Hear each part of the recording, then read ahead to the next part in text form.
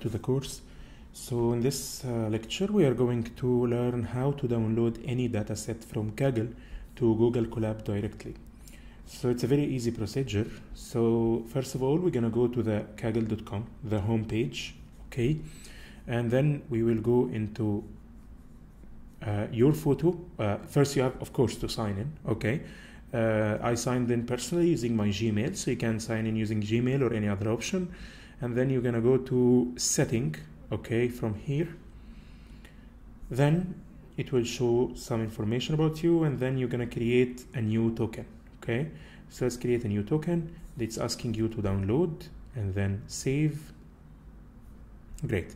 Then we're gonna open this token, okay? It's a .json file. So you're gonna open it with any text editor you have. So with text edit, and here is your token, okay? So this is the username and that's the key. And then you're gonna go to Google Colab. You are going to go to new notebook, okay? So let's start from scratch. And then you're gonna write, let's wait for it to open. Yes, here, okay? Then you're gonna install two things. No, certainly it's one thing. Pip install open datasets, okay? So I got it from here. This is the article I read from. You will gonna find it in the reference in the description section of the course, of this lecture. Okay, so just give it some time to start, and I think it's started. Yes. Okay, so yeah, that's it. So now we installed the library. Now let's go to get any dataset. Okay, so any example of any dataset. Let's go to datasets. Maybe this one, air quality in Hyderabad, pollution. So let's take this one, and we're gonna see the dataset is provided as a CSV file, and the CSV file name is called a key dataset. So we're gonna take the link and go to Google Colab. You will write od.download. It was, yeah, od.download. Okay, and you're gonna put between double quotes the link.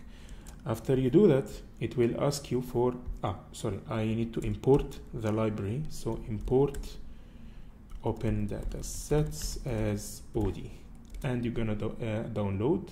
So it's asking you for the username. So I'm gonna take my username, and then I'm gonna take my Kaggle key, which is this one. Okay, and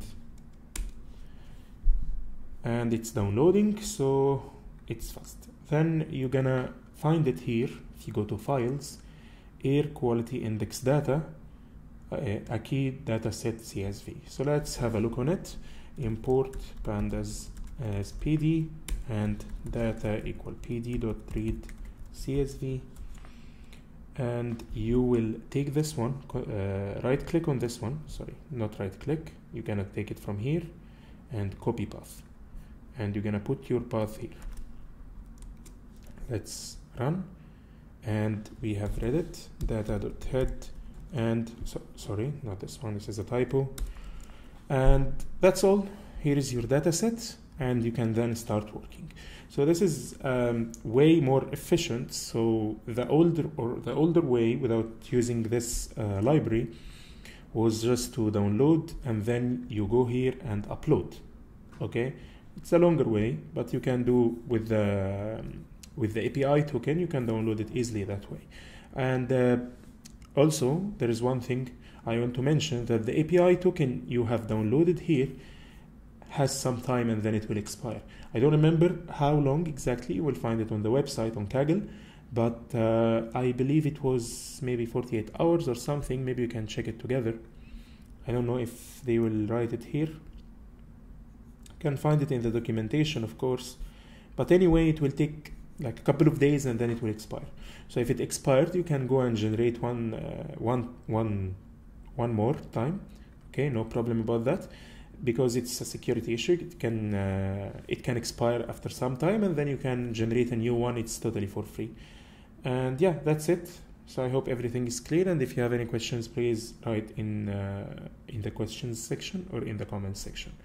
Thank you.